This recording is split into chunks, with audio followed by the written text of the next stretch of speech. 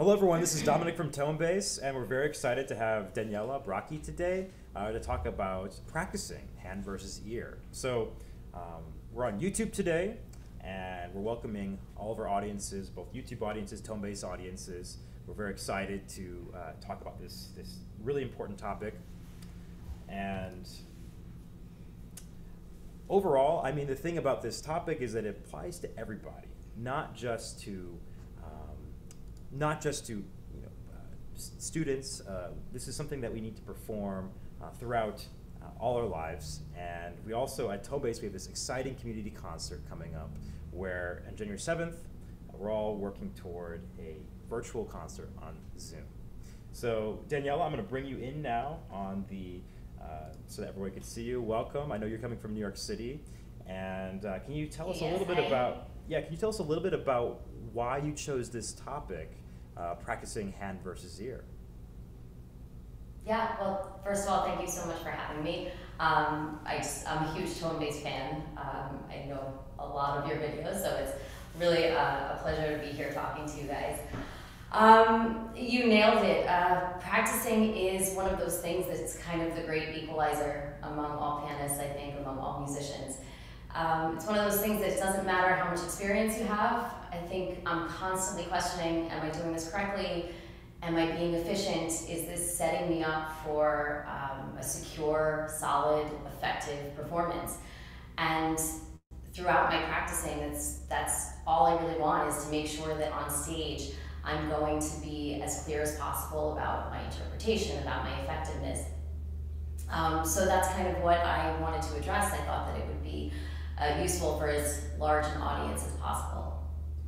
Wonderful. Well, we can't wait to get into it. And this is something that we talk about a lot, of course, is what we're hearing versus what we're doing with our hands and trying to get those aligned, right? So you're, of course, an active performer, you're a teacher, and you're on faculty at the Manhattan School of Music, so shout out to that, my alma mater. And so why don't we take things away, and you can explain to us with a few musical examples what's going on, what your process is. And then if you guys have questions, use that chat to ask your questions about this practicing and between the mind, ear, and hand. At the end, we'll have about 20 minutes or so where we can ask Daniela these questions, but feel free to get them going now. So Daniela, talk to us about this. Okay, so I mentioned an effective performance, and I think that we're all here because we don't accept an effective performance as being just playing the notes on a page. I think that all of us are thinking as an effective performance as being something that goes beyond that, something musical, something that makes a statement. And the execution then of our notes, what our body is doing, the technical of all of that, is really just a means for communicating that interpretation, for trying to paint that picture, tell the story, the narrative of the piece. So on stage, the technical and the musical, as you said, Dominic, which is, again, taking the words out of my mouth, they're really combined. They end up being one seamless idea on stage. So why is my title hand versus ear then, and not hand and ear or hand with ear? Unfortunately, what happens when we play is there's this kind of war that's going on, because our hand is operates in a very instinctual way. It has so many tendencies that are mechanical, they're not musical. So when we're not deliberately focused on a type of sound that we want to make, our hand is going to take over and do those mechanical tendencies. It's going to do what's logical or what's most comfortable. And a lot of the resultant sounds that we get then at the keyboard are going to be a result of what our hand is doing with emotions, and not what we have decided we want to hear. Let me give you an example. So the opening of Un Sospiro, for those of you that know what it is, a big arpeggio. My left hand has to stretch the D flat to the F. So as soon as somebody says, oh, the opening of Un Sospiro, the first thing my hand does, boom, stretches. So if I think about that though, if I think about logically, musically, if I actually just want to play that first note, that D flat, as musically as possible, if I didn't have anything else surrounding that D flat, and I say this to my students all the time, how many notes are you playing at the beginning? And they always say 4. I say, no, how many notes are you actually playing at the beginning? Oh wait, oh no, it's 1.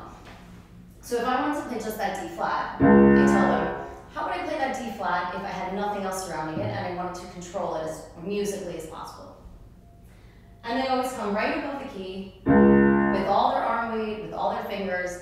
There's no sensibility musically that tells me that I would play that D flat with a stretched pinky and all my arm weight over here, and just that poor little pinky trying to hold that D flat like this. That's an instinctual thing. My hand is telling me, well, I have 4 notes, they're very far apart, I have to hit them all very, very quickly. Let me spread my hand as far as possible so I don't miss any of it. That's an instinctual thing. It's not a musical thing. So again, if I want to find a musical idea of that, I have to kind of separate and choose that musical idea and then counteract those types of instinctual things. If I want that musically driven performance, a few things have to happen while I'm practicing. First thing that has to happen is I have to choose what sound I want to hear. I can't make a sound if I don't know what I want that sound to be. Second is I have to teach my hand how to do that sound. Now we might say, well, I've already played a soft sound. I already know how to play soft. So when I get to the concert, I'll play it soft. Here I'm going to practice my notes and my rhythms and all that technical stuff. And when I get to the concert, I'll do it for real. I'm sure we've all said that, right? I've said it myself. But I'm going to argue that we haven't actually learned how to play soft, or whatever that sound is, with this exact combination of notes.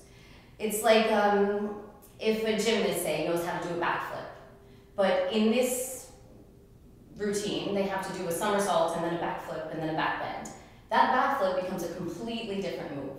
So playing soft in this piece, in this area, becomes completely different for our hand, and our hand hasn't learned how to do that yet.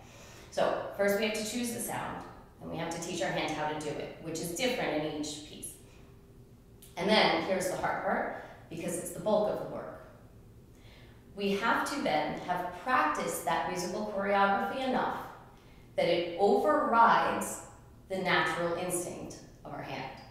I'm going to say that again because it's the most important part. We have to practice the musical choreography enough that it overrides the natural instinct. So when I get on stage, I don't have to think, oh, I have to support the D flat, and then I have to make sure I'm soft here, and then this, and then that. No, it's happened in the practice room enough that my hand is just going to flow very freely with all of those musical choices that I've made. That's hard to do, I know, and it's hard to override instincts, period. Anything in our body that's instinctual is very hard to overcome. It takes a lot of mental focus, and that's where the problem is. It's hard to stay focused that long in a practice session, in the practice room. But why is it so hard to stay so focused on the musical tasks? We practice for hours on the technical. Why are those musical things so hard to stay focused on? I'm not saying, I haven't said anything revolutionary, I don't think, so far. We have to practice musically, we have to practice the same way in the practice room that we want to on stage. But I'm going to argue that on every note, the composer notates 2 things, a pitch and a rhythm for every note. So when we sit down at the keyboard to practice, I know exactly where on the keyboard I need to play and exactly where on the measure I need to play it. So those are tangible things I can check. Okay, I'm playing the C, okay, it's a half note. Okay, I'm playing the T, okay, it's a quarter note. What the composer doesn't notate on every note is the type of sound that they want. So when I'm practicing, those things tend to be generalized. This is a loud section, this is the height of my phrase. And I can pinpoint certain important moments, but my brain doesn't really have a lot to grasp onto for every single note. Okay, this C is a half note and it's this dynamic. This C is a quarter note and it's this dynamic. So again, I start to wander except for those important moments. I don't have a task for every note. And I think about when I practice contemporary music like Boulez or Webern, and they do indeed mark a dynamic on every note, then I do practice getting to the right note at the right time with the right sound. It's completely different. So I have to then, if I want to practice musically, I have to take that general and I have to make it more specific. I have to give my brain a task for each of those notes, a musical task, just as tangible as I have the pitch and the rhythm. So to do that, I ask myself 3 questions as I'm practicing, and this is kind of what we're going to apply today to some musical examples. The 3 questions I ask myself are, what am I contributing? Where am I going? And what did I just say? What am I contributing? If I was in any given line that I'm playing, not just the melody, bass line, middle voices, everything. If I was a part of the orchestra, would I be helping the orchestra? Would I be supporting the orchestra? If I was a member of the string quartet, would I be a member of a very good string quartet? Or would I be unhireable at this point? Think about a cellist who goes home and works on their sound. No cellist would come in and have a very, very thin sound. That's all they do is work on that one line. So am I supporting my ensemble, or am I just there? Or even worse, am I making it worse? Am I hiding behind everything else that's going on? So what am I contributing? The second, where am I going? So our phrases always need to go to somewhere or back from somewhere, the tension and the release. But that pacing is very difficult. Sometimes we arrive too soon, sometimes we come down too soon, and especially on the piano, it's very, very hard to make a very natural, organic line. We know the height of our phrase, but can we get there without any kind of bumps in that road? And so that's something that we really need to listen for as well. And lastly, what did I just say? So I wish this could be, just for consistency's sake, what am I saying? But I feel like that doesn't quite accomplish what I want. At the end of every phrase, every figure, I need a second to reflect on the shading of everything, because the composer intends a certain inflection. And without that inflection, we miss the punctuation, the paragraph, the structure, and everything becomes kind of a run-on sentence. And I feel like this is the most important, because this is how my audience grasps onto the story, the dialogue. And if I don't listen to that inflection, I can't highlight that shading for my audience. So it's important to give my ear a second to reflect on the ends of figures, on the ends of phrases, and listening, obviously active listening, very important, and listen before moving on. So I constantly am asking myself, wait, what did I just say? So I know how to place what's coming next. Okay? So let's look at how we can apply that to some pieces. All right. The first thing I'm going to play for you is some of a Chopin waltz. I love using a waltz for this. I know I was speaking about orchestral. A waltz is not very orchestral, but this is my favorite example to catch my students with. They're always very, very surprised when I point this out to them. So I'm going to do exactly what I do with them. I'm going to play it, and then I'll show you what's happening.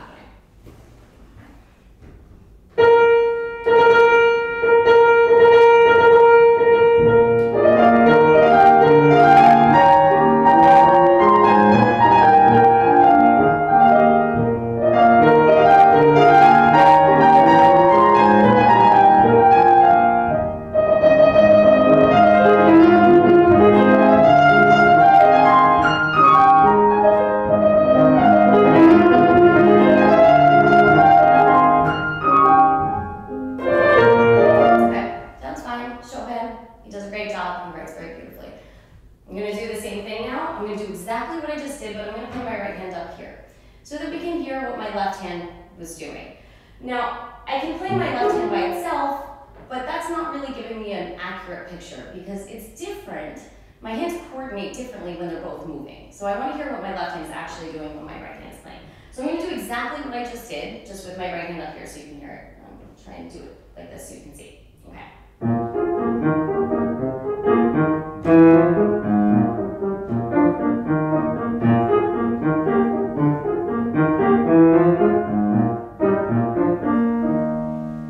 So what am I contributing? Absolutely nothing. My left hand is just there, jumping. There's no tone behind my sound. And sometimes I do want that. Sometimes I want a thin texture, but that's a choice I need to make. And I don't think that I want that here. That's not a decision that I've made for this. That's just something that my hand is doing because I'm jumping everywhere and I'm paying attention to my right hand right now. So a very thin texture. The voicing also. My chords are not voiced logically right now. Some of them have a louder top note, some of them have a louder middle note, some of them have a louder bottom note. Those again are not decisions that my ear has made. Those are decisions that my hand is just, those are things that are just happening because my hand is jumping and I haven't given enough thought to pace that. So, first thing I have to do is I have to decide the sound I want. That was step one. When I do that now, I'm only focused on sound. So I'm going to play it with two hands because this way I have more control. I can hear better. I just want to hear the best possible sound I can make, so I'm going to do it with two hands.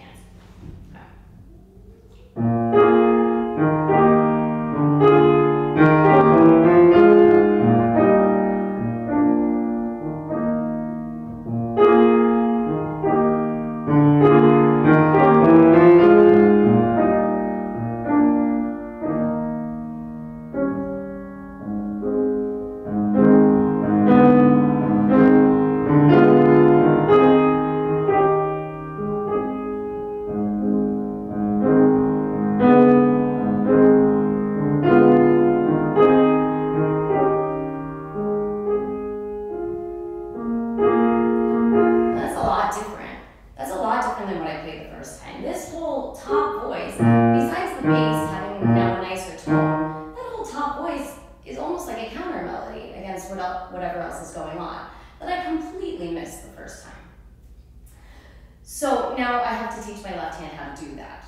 So I played it now chunked just so I could hear the voicing better, but I have to teach my left hand how to do that as it's written. So.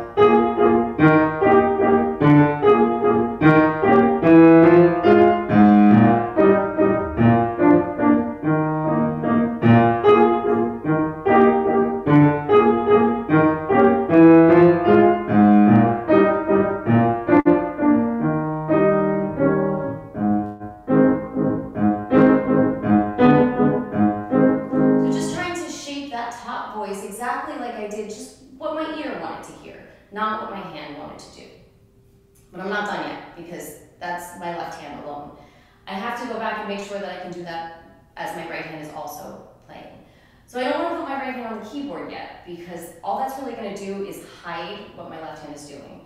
So I'm going to keep playing my right hand up here so that I can feel the hands together but still be able to hear my left hand.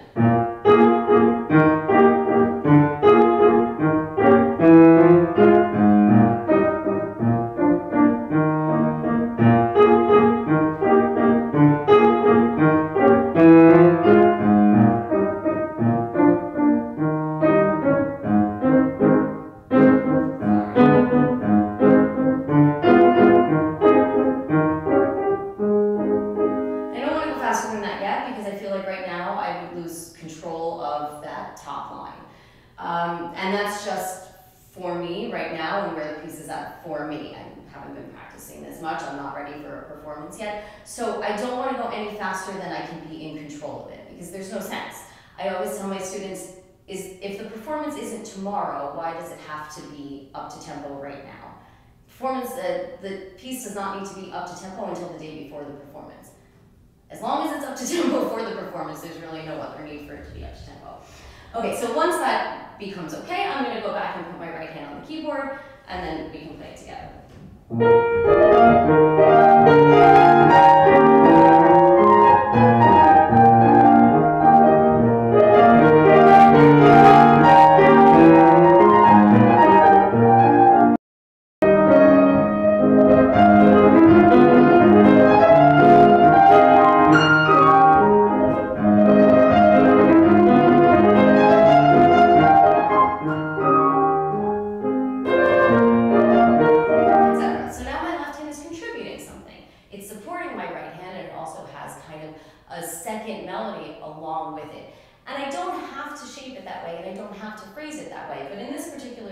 Especially, that comes back like 70 times. So now I have a lot of tools in my toolbox. I can phrase that, I can voice that top note of my left, I can voice the right hand, I can have an interplay between the two. The balance can be this, the balance can be this. but I've decided that with my ear again. I've had a lot of time to reflect on what my ear wanted to hear, and the variation, I have tools now for the variation of that. And it doesn't have to be the same, and I'm not grounded in anything. But again, I'm aware of what's going on, and my hand is not just going along. I'm not following what my hand just wants to do. Okay, that's step one. Oh, let me mention too, as I'm doing romantic, but a great example of this as well is, let's say with Bach. So for so long in the inventions, for so long I thought that the tune of that was that, because we hear it so often, voiced that way. If my left hand, if I'm not focused on making my left hand intentional, that's what we hear. And we miss the point of the invention, which is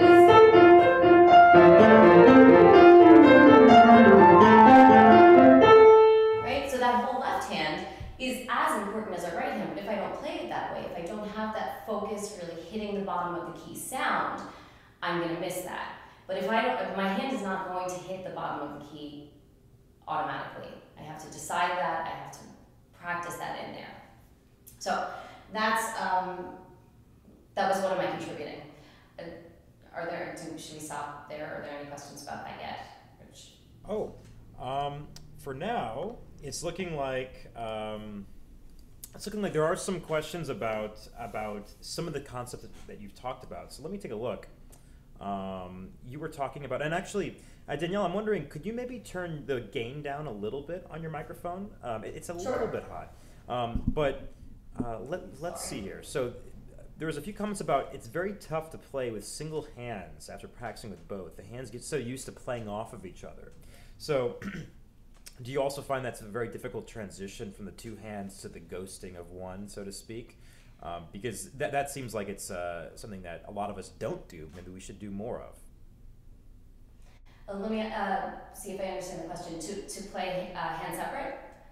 Yes. So basically, doing that kind of ghosting, that the hands separate with one of them on top, is that something that you find also difficult to do, going from both hands playing off of each other then to one that's on top of the piano? Because it seems like a few of the viewers were saying that that's a very difficult thing for them to do. So do you have advice? Go ahead. It is a difficult thing to do, and I hear this a lot from students. It takes, I would say, usually about 2 to 3 more tries than we're willing to give it. So everybody tends to give up. My students really want to give up on that. About the 3rd or 4th try, they go, oh, this is too hard. I can't do this. And it would usually take 2 or 3 more tries for them, and then it would be fine. So that's the first, is we usually give up a little bit too early on that. The second is that it's usually a clue that we don't know the hands well enough. And I hate to say that because it's really not a criticism. We know them as well as we think we know them, but use that as a tool. It's that we don't know really the intervals of each of those hands. We don't know it on a deep enough level, and that's usually why it's so hard to do that. Got it. Well, yeah, thank you very much for that. Yeah, I think that's all the questions for right now, but feel free to ask more if you guys have questions. Okay, so I'll go on to where am I going.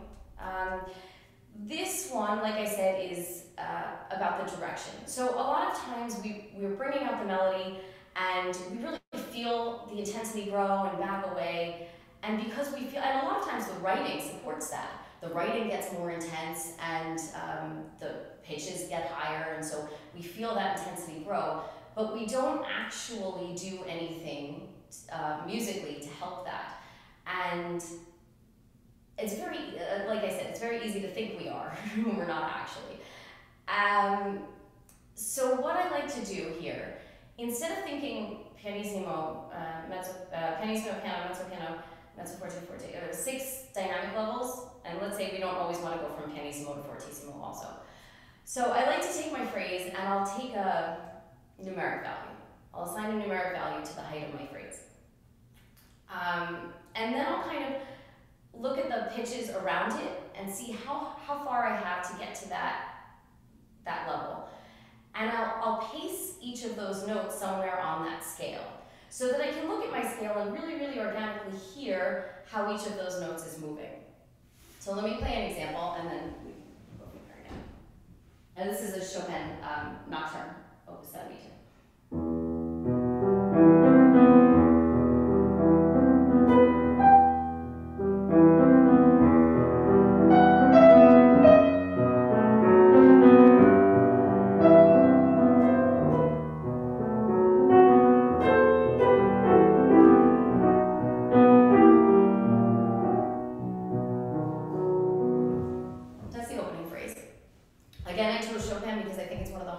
To hold together with these really long phrases. That opening phrases, I counted for you, 15 notes. 15 notes to hold together. And the hardest thing on the piano is that there's actually no way to crescendo. Every note that we play, diminuendos, and then the next note, diminuendos. So when we have to give the illusion of the crescendo, we have to place the next note where this note would have left off had we been crescendoing. So that again takes a lot of active listening. But I feel like this number system is something that we can all kind of grasp onto. I can place this as a 4, I can place this at a 5, I can place this at a 6. And then remember that if we want that crescendo to be very, very intense, I can go 1, 2, 3, 4, 6, 8, or 1, 2, 3, 4, 5, 7, 8, 9, 10. So I can pace it in a way that I can feel the music. It doesn't have to be step, step, step, step. So let's take a look at this phrase, and I'm gonna again find top of my phrase. For me, I think it's that D sharp. I feel like leaning into that D sharp and then back down. I'm going to play a little bit more into this C so I have more space. And then I have a hairpin on the G, so a little bit more. And then back to the resolution. So it's the first phrase that I'm in piano, and it's a nocturne, and it's slow, slow. So I'm going to give that D sharp maybe a 6. And I have 4 notes to get there, so we'll start at a 3. 3, 4, 5, 6, 5, 4, 3. Now I don't only know each note in relationship to the note before it or after it, I also know each note in relationship to every other note in the phrase. So I know that I started at a 3, and I ended at 3. Maybe I go up to a 5, 5, 4, 3, 2, 1. Did I leave enough room? 5, 4, 3, 2, 1, 3, 1. And it's something that my ear can really grasp onto, and my ear can tell, am I placing each one in that step? Is each one at a different level? So let me see. It's not easy, but let me see if I can do it.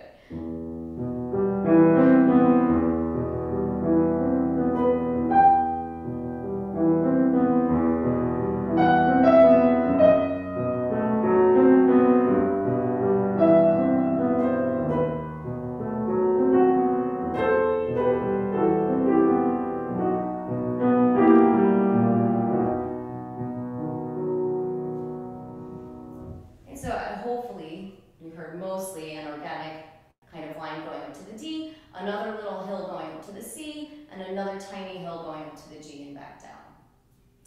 We talked about in Sosprio, that's another really excellent tool there, because that one, the whole etude, is talking about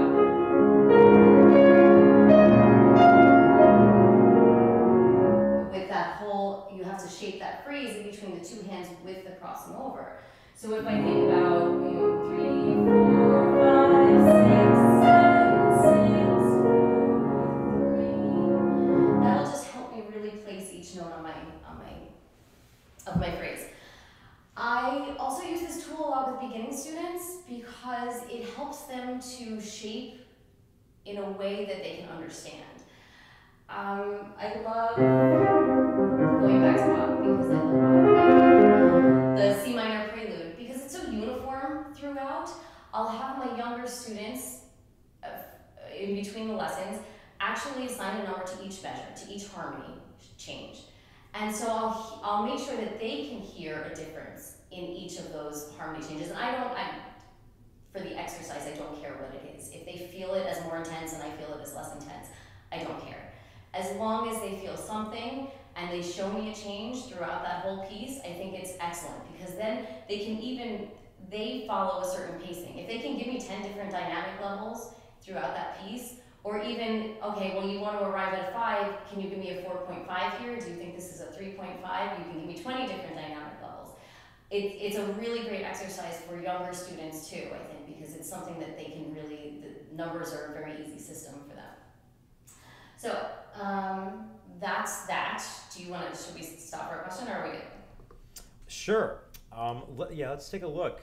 There's a few, and yes, everyone, this is a live stream, so this is not a pre-recorded event. So if you have any questions, feel free to ask. And so let's see.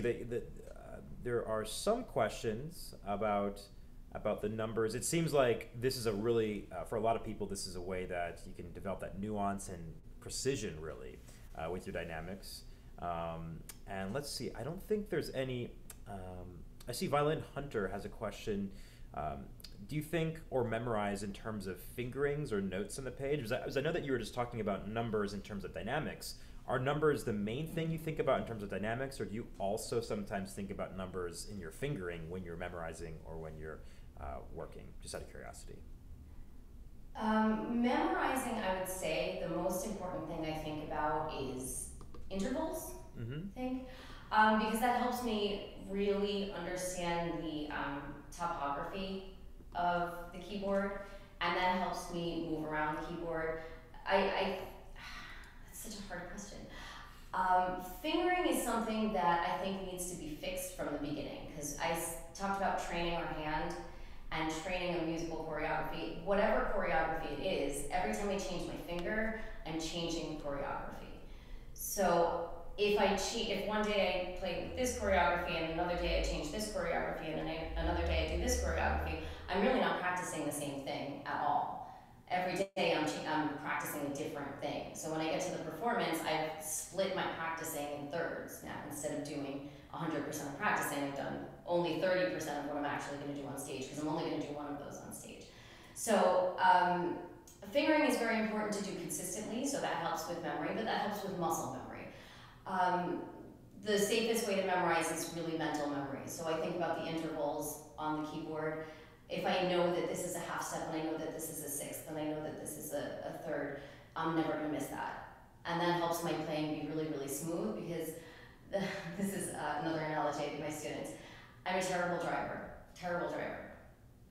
If I don't know the directions and I'm listening to Siri, I'm in the left lane and she says, make a right turn. And I'll cut across like 4 lanes of traffic in a really jerky motion, and then I'll make like the right turn, and terrible driver. If I know where I'm going, I'm in that right lane really smooth, and I make that turn from the right lane, and I'm there early. And so it's the same thing with the keyboard. If I know I'm going a half step, my hand moves in that motion very easily. And if I know I'm going a sixth, my hand moves in that motion very easily. Whereas if I'm not really thinking about that, I'm just thinking F sharp, D, da, da, da, my hand makes that kind of motion and it's not supported. So that's the analogy I give my students. That you want the smooth motion, you have to know where you're going. Does that help? That's very helpful. Thank you for that. And let's see here. We have some other questions.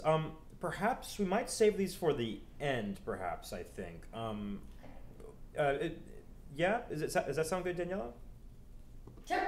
Yeah, but yeah. Why don't we keep going for now, and then we'll have these questions for the end. Thanks so much. Okay. So the last question I asked myself is, what did I just say? And this is a lot about, it helps me to listen to what I'm playing. Just as we practice technical stuff slowly, we have to practice the musical concept slowly, because otherwise they just kind of blow past us and we forget to listen. Play, and forget to listen. And the opposite of what I did with Chopin, I chose a classical piece for this, because classical works don't really give us a lot of leeway in the sense of rubato. We don't have these big dramatic moments. it's much more precise with our rhythm. So we don't have a lot of time to pause and listen. Oh, okay. Oh, and then pause and listen. Oh, okay, breathe, pause, listen. And so, do we ever practice with that pause in there to listen? And what I try to do is I try to take as much time as possible after every figure.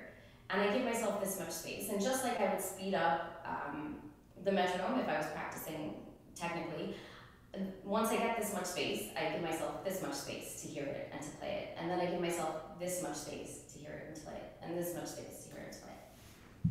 So I'm going to play some Mozart G major sonata. Right now I'm just going to play it very, very straight. Just absolutely rhythm. Pretty boring, so sorry.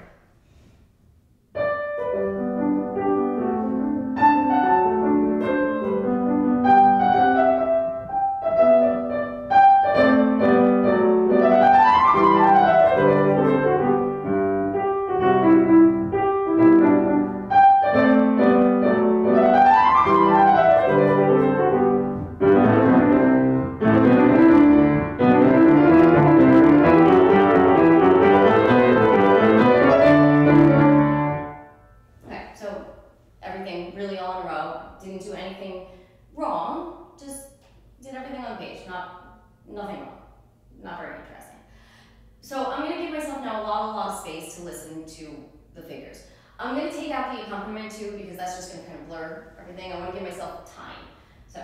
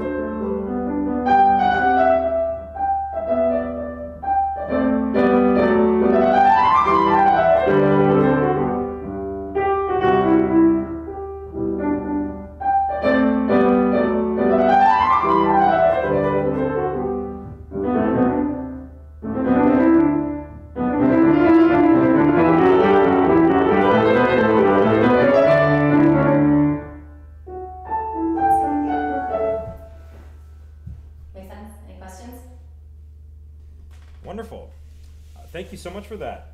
So I think that was actually very illuminating to see how that, how you really sectionize, and it seems like a very efficient way of practicing, which is something that we love at Tonebase, efficiency. So we do have questions. So why don't we get into that now? We have some more philosophical questions from Brother Will Green. So we might save those for the end because he was asking about a very interesting question about how do you think about transcendental technique versus spiritual technique? Is there a difference? That's a very deep question indeed. And we can talk about that in a little bit. But let's see. Actually, Pink Salamander has a very pointed question about these dynamics and about numbers that was asked after. Do you sometimes feel that you're playing with great dynamic variation, only to realize upon recording that you've only been playing a 3 to a 6? So that's something that a lot of us find, is that we think we're doing a lot of great things, and then we listen back and our dynamics are like, like this.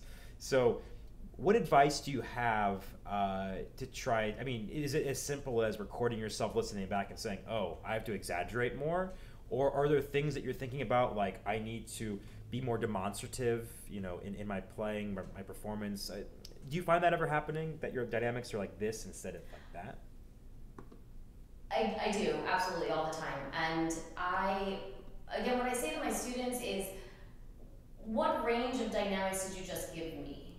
And what they usually, none of them ever tell me a 2 to an 8, ever. So even without recording, they know that they're giving me a 3 to a 6. So if I'm really thinking about that number system, and my range of, then I'm thinking about a 2 to an 8, then I'm playing a 2 to an 8, because I can hear that, I can hear it. What the recording does is it helps us to listen when we're not playing. When we're playing, it's so hard to listen. That's why we go to a teacher, because the teacher gets to sit there. Obviously, teachers have fantastic expertise, but it's so much easier to be able to hear everything when we're not the one playing it. So the recording is so useful, and I do the same thing. I record myself all the time. Oh, that wasn't enough space. Oh, that wasn't as loud as I thought it was. But if I'm actively listening when I'm playing, I can usually hear that stuff myself as well. So I tell my students, wait, you told me you wanted to go 5-4-3-2. Was that really a 5-4-3-2, or was that 5 3/4, 5.5, 5 1/4? Oh yeah, okay. So I think that it's a matter of active listening. So I think that we can hear it, but it's a very difficult task. Thank you for that. The next question is, do you have any tips or exercises to build the ability to play so many different dynamic levels? So one of our viewers is saying, I'm struggling to get more dynamics, especially the quieter ones. Quieter ones are always the most difficult. How do you practice that elusive dynamic range? That's a really hard question. I find that the softer dynamics are still something that I have to remind myself about how soft I can really go.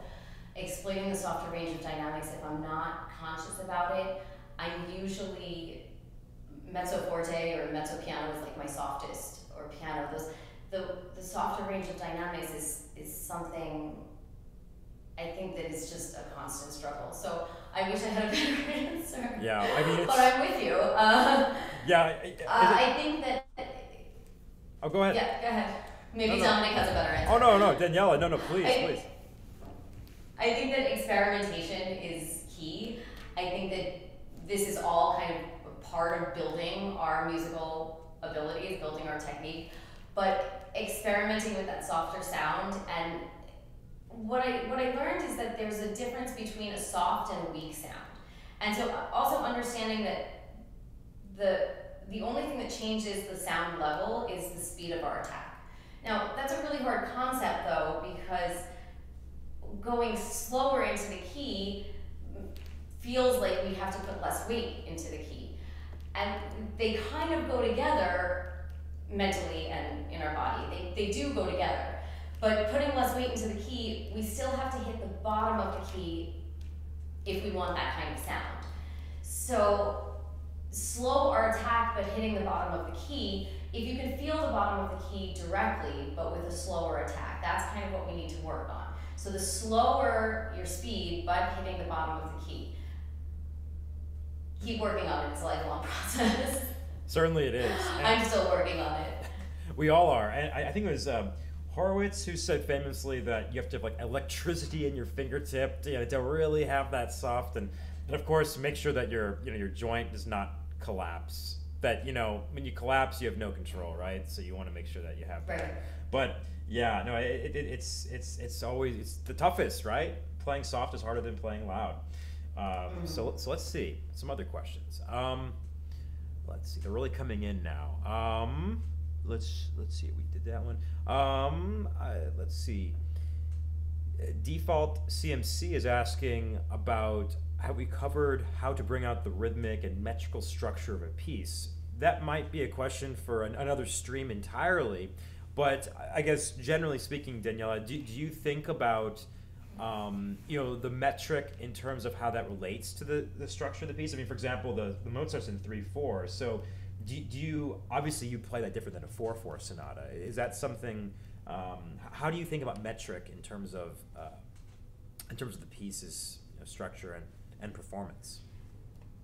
I think that metric impulse is a very, very big part of the piece. Our beats are not weighted equally, and we need to feel that all differently. But the biggest thing is, for me, subdivision.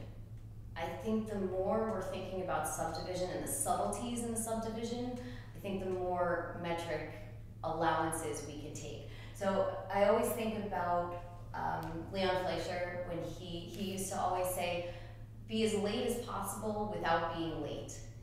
And what he means is, play on the backside of the beat. Well, what is the backside of the beat? My quarter note is not here. My quarter note is actually, if I magnify that, that's actually my quarter note could be here, or here, or here, or here. It could be the first part of the quarter note, the second part, the end of the quarter note. My 16th note, if I magnify that, could be the beginning of the 16th note, the end of the 16th note. So these subdivisions are kind of infinite. The more I think about those subdivisions, the more subtleties I have in my rhythm. And the more I can manipulate that rhythm, the more I can play with the interpretation. Wonderful. And that kind of leads us into a related question. Of course, Daniela is a tonebase artist. She's taught some lessons on various pieces of Bach, Tchaikovsky, and more on our platform. And Default continues to say, with that rhythmic variation, how much rhythmic variation do you generally think is allowed for Baroque music? I know that's a little bit different path, but can you briefly tell us, do you think that Baroque music has to be played strictly, or do you think there is some kind of leeway with the rhythm in it? Oh, I love this. We're all going to get in fights now. I don't think anything needs to be played very strictly. I don't also think that we notice some of the subtleties that we're taking. I think that sometimes we think we're playing strictly, and because I'll notice that a student will be playing something and I won't notice why it feels so unmusical. And it'll be because I finish my phrases ever so slightly.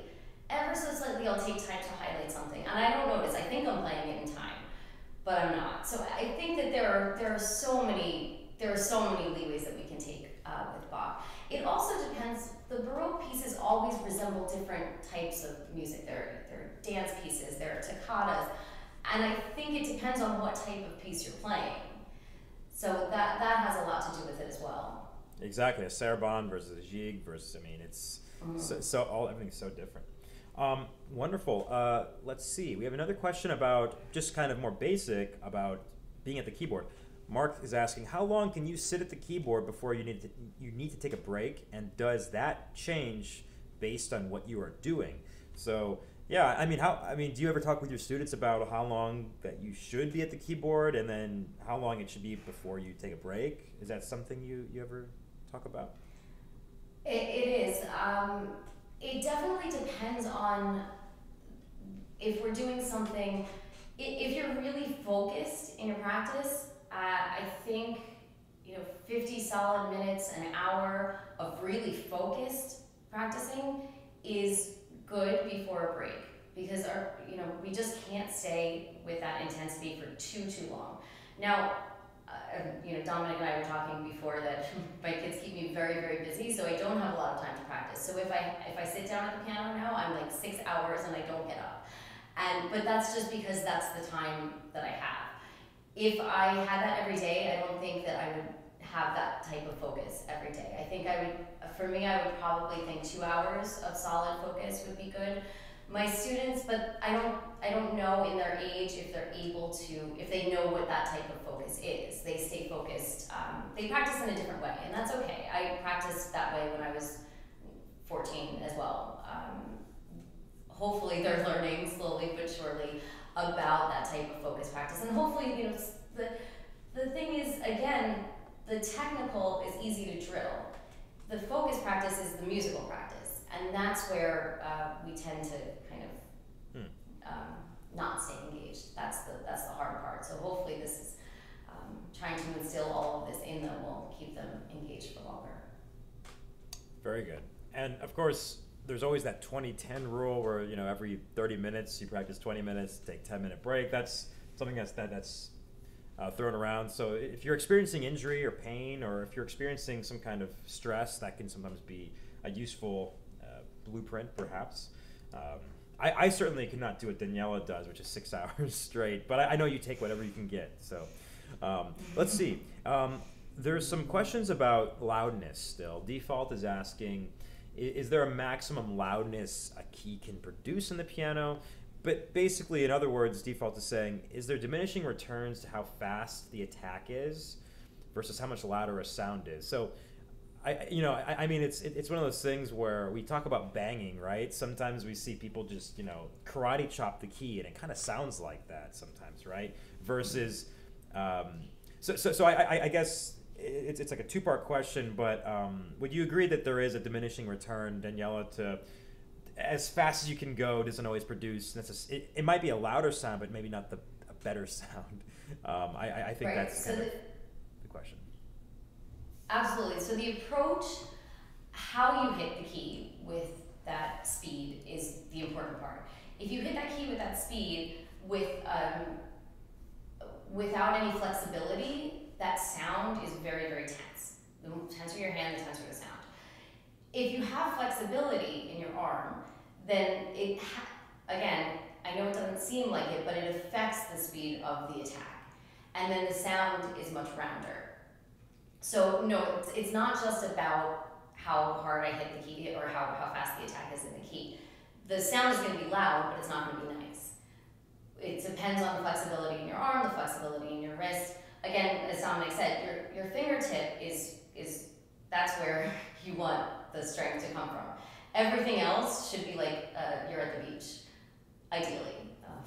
That's a little tough, but the other thing is that it depends on the writing. So a lot of times we have these single note melodies that we want to play fortissimo, and the piano is just not giving us that type of sound. So again, what I tell my students is you have to work within the confines of what the piano is giving you. If you've reached the level of what the piano is doing, you can't keep forcing that sound. You have to use that as your new fortissimo. The piano is only going to give you so much, so you have to kind of temper your expectations with everything else. Mm-hmm. Very good. And then we have kind of another, I'm going to put a few questions together now. So one viewer is asking, how do you memorize chords? Ines says, I'm not so good at theory, but I have a good technique. But I end up frustrated due to a lack of memorization. It's difficult to learn or memorize pieces because of, I guess, the lack of theory expertise. And then there's also a question about how Heifetz used to stress practicing the scales every day, and do you recommend the same for the piano? And I think there is a correlation between knowing your scales, arpeggios inside out, and having at least, you know, some decent theory skills, because you have such a mastery of all the components of music. So my question for you, putting these together, is do you recommend scales every day? And then do you find that really knowing your scales, arpeggios, chromatic scales helps your theory knowledge, or do you think there's the next step after knowing all that stuff backwards and forwards for theory? You know, what would that be after knowing all your scales and arpeggios?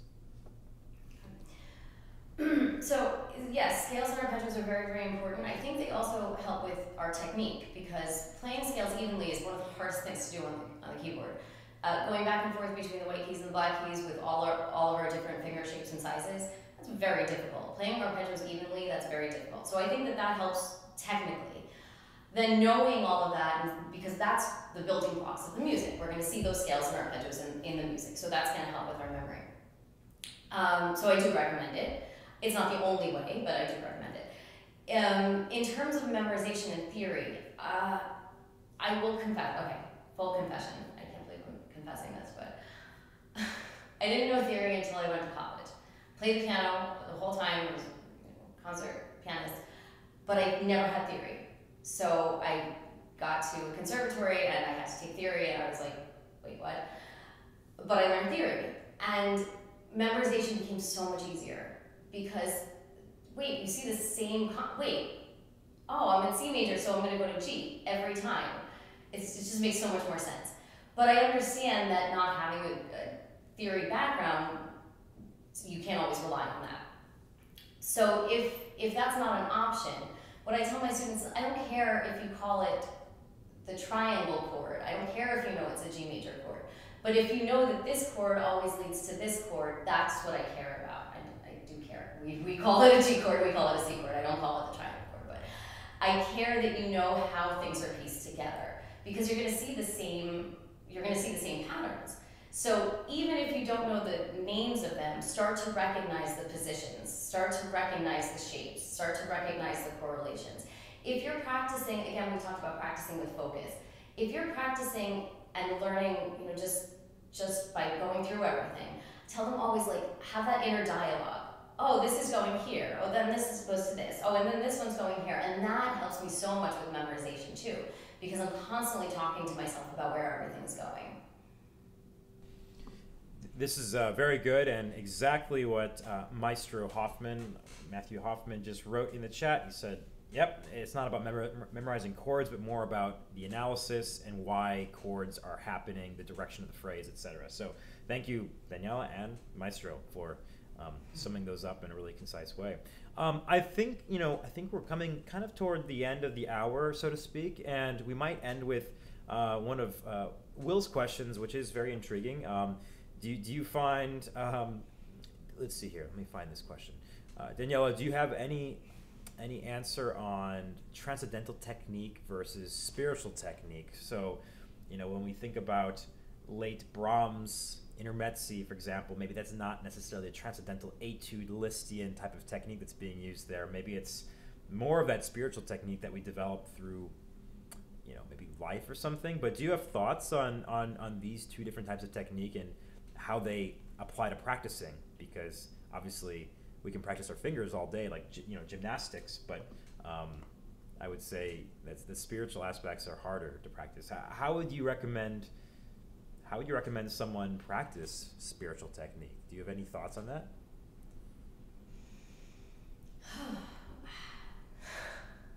I love the question, and it makes you think a lot, because the spiritual aspect of, let's say late Brahms is like one of my favorite things to play. It's that moment that kind of live for as an artist, right? That which didn't happen when I was younger. When I was younger, the moment that I was living for was the Liszt Rhapsodies. Now it's late Brahms. Now with that kind of life experience, if the spiritual word is what I'm kind of grasping onto. The idea of practicing spirituality. If I can take that away from music and think about just practicing spirituality in anything else, how would one practice spirituality, religious spirituality, or spirituality in life? I think it would be the same thing. So I don't think that I can say that specifically to the piano. I think spirituality is something that is very personal, I would say. Mm-hmm. Yes, certainly. Well, it never hurts, though, of course, to read about the music you're playing, understand the motives behind the genius and the compositional motives and more. So, that's a very good question, one that we can perhaps ponder on as we leave everybody. But thank you so much, Daniela. The last question I'll ask, because it is intriguing. Violin Hunter is asking, is it useful to practice blindfolded or to not look at the keyboard? Is that something I've never really done that before, but is that something that you've ever done? Like do it, not looking? We did have an old teacher of mine used to make us practice looking up at the ceiling. And I sometimes make my students do it, but I think it's more just to make sure that our jumps are really, really comfortable. I guess my question is it necessary? If you're hitting everything well, is it necessary? If you feel like you need to test yourself about the technical leaps and things, I mean, don't look. But in the performance, you can look, so it's not cheating. That's what I always think. For a long time, I never looked down at my hands, and then I'm like, wait, there's no reason that it's all right there. I get to look, so it's not cheating. You can look, unless you feel like you need to test yourself, like you're relying on that too much. Maybe then don't look. Practice. Practice making it harder for yourself, of course, but. Very good. Well, thank you for that, and thank you so much, Daniela, for today's live stream. So everyone, I hope that you enjoyed. Thank you for having me. Oh, it's our pleasure. And please check out Daniela's lessons on tonebase. She teaches probably 6 or so pieces, intermediate level pieces, I would say, that you might want to play. So look up Daniela and take a look at our modals, her courses. And thanks everyone for joining. Stay tuned for upcoming live streams. And also hope that everyone's having a nice month so far of December. So until next time, thanks for the questions, thanks for your attendance, and we'll see you next time. Bye-bye.